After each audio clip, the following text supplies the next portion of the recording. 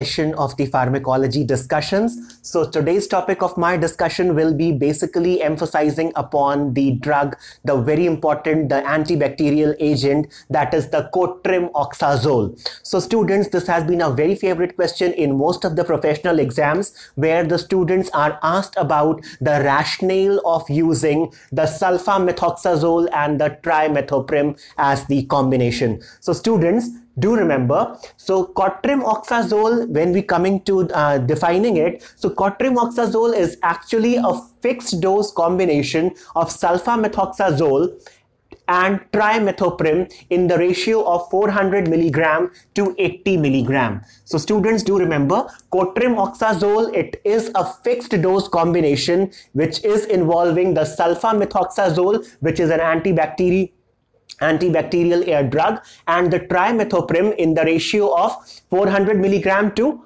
80 milligram in the ratio of 5:1. So students, I would like to emphasize upon the mechanism of action of this drug. So students, do remember, since both these drugs are antibacterial drugs, so individually when looking at these two drugs, the sulphamethoxazole is a bacteriostatic drug. The sulphamethoxazole is a bacteriostatic drug, whereas the trimethoprim, it is another bacteriostatic drug. So when these two drugs are used in combination, then the combination is called as the cotrimoxazole, and this combination becomes bactericidal in nature. So this kind of an action, when the two drugs are when the additive combination of two drugs is going to when the additive combination of two drugs is going to elicit a greater response apart from the individual effects of the drug, when synergism is that phenomena when the additive effect of the two drugs is greater than the individual effect of the individual effects of the drug in single form. So students, this phenomena of synergism is seen in the cotrimoxazole. And now beginning with the mechanism of action. So the mechanism of action of the cotrimoxazole, it is the sequential blockade of the folate metabolism in the bacterial cell, what is seen by these cotrimoxazole. So the sequential blockade of the folate metabolism is the basic mechanism of action. And students, as you all might be knowing, that folic acid is the very important or the chief constituent which is responsible for the synthesis of the nucleic acids present in the bacterial cell.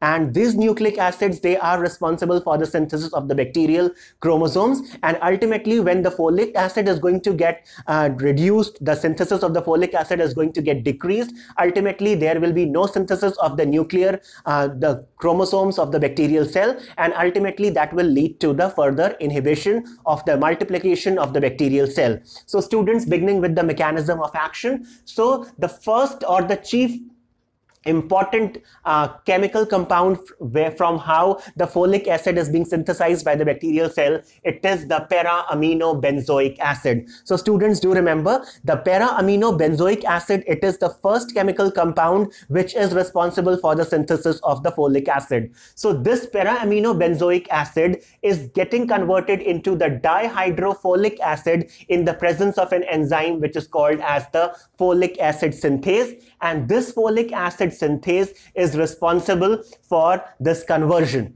Now moving on to the next step, that is this dihydrofolic acid is further reduced to the tetrahydrofolic acid in the presence of the enzyme dihydrofolate reductase, and the action of the cotrimoxazole constituents, that is the sulphamethoxazole and the trimethoprim, is by the selective inhibition of these two enzymes. The sulphamethoxazole is going to selectively inhibit the folic acid synthase enzyme, whereas the trimethoprim is going to selectively inhibit the dihydrofolate reductase enzyme. And these two drugs individually, the sulphamethoxazole is again a bacteriostatic drug, the trimethoprim is a bacteriostatic drug, but the combination of the sulphamethoxazole and the trimethoprim becomes bactericidal.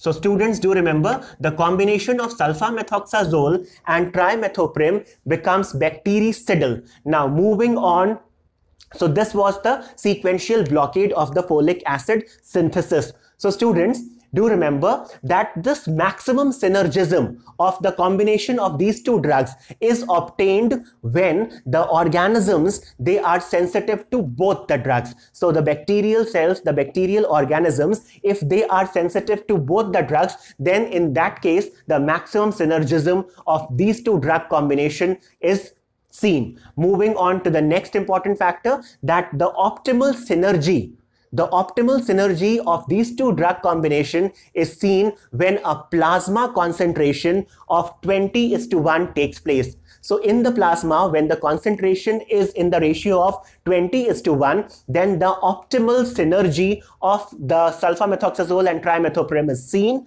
And to get this plasma concentration of 20:1, the dosage ratio, what should be there, what should be administered to the patient, it should be in the ratio of 5:1, that is 400 milligram of sulfamethoxazole to 80 milligram of trimethoprim.